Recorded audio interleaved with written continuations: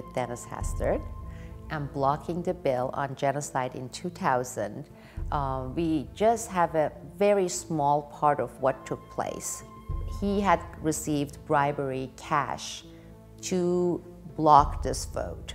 And he was not the only one either. There were other people in Congress who were part of this. A new story in Vanity Fair is alleging that Turkish Americans may have attempted to bribe a group of U.S. lawmakers, including Republican Speaker of the House, Dennis Hastert.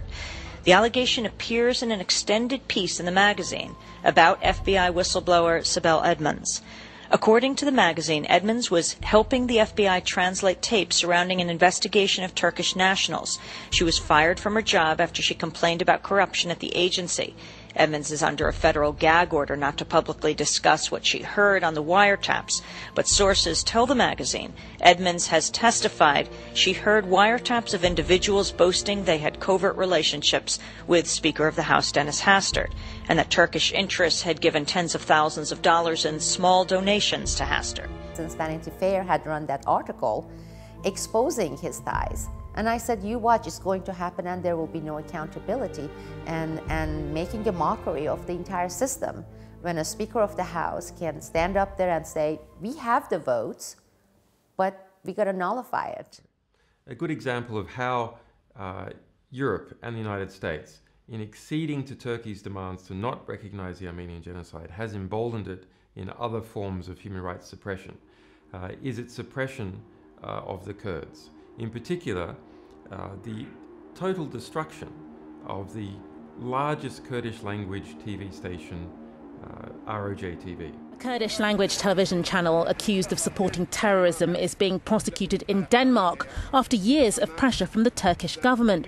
Roj TV is accused of helping to promote the outlawed Kurdistan Workers' Party, known as the PKK, a group considered to be a terrorist organisation by Turkey, the US and the EU. Now, ROJ TV was based in Denmark, beaming up to Eurosat and down into the Kurdish regions. The Danish Prime Minister wanted to become head of NATO, Rasmussen.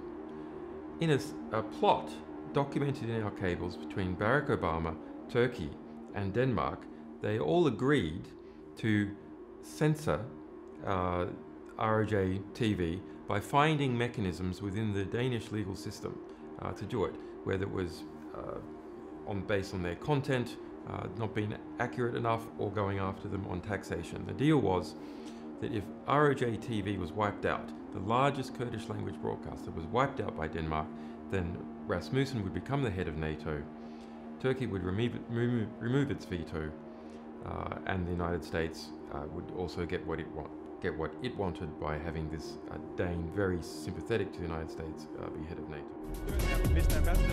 A court in Copenhagen's fined a Kurdish language TV based there €400,000 for making propaganda for a terrorist organisation. The Danes say the propaganda was in support of the outlawed Kurdistan Workers' Party, or PKK.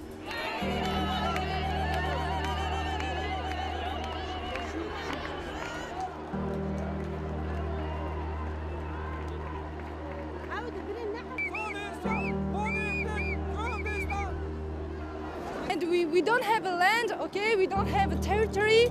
We had just a television, and today, thank you, we don't have anything. So that's why we are here.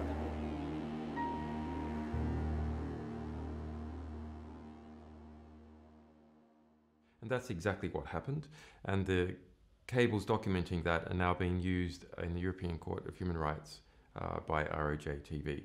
So acceding to these outlandish Turkish demands to deny a very well-documented historical fact has let Turkey understand that it can be a diplomatic bully and achieve power success in a variety of areas. And if I were Armenia, I would never ever try to align myself with the United States, really, because they will be betrayed, as Kurds have been betrayed.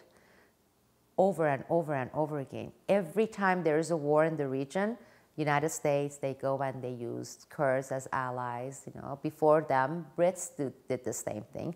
Israel does it against Iran. They go and they form, these alliances with the Kurds. But then when the push comes to shove and Turkey does something, they all stand aside and they're like, go ahead and do it and massacre them.